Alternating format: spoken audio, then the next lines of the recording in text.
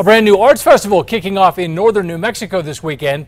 The New Mexico Folk Art Market runs tomorrow through Sunday at the Espanola Plaza. Organizers say they wanted to give local artists a place to show off their work without having to travel to places like Santa Fe or Taos.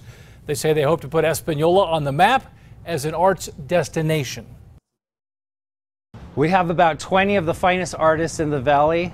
We're starting off small, but we're always looking forward to next year and bringing a lot more artists and hopefully opening it up to a national folk art scene. Visitors will also be treated to a traditional Pueblo feast and bread making demonstrations.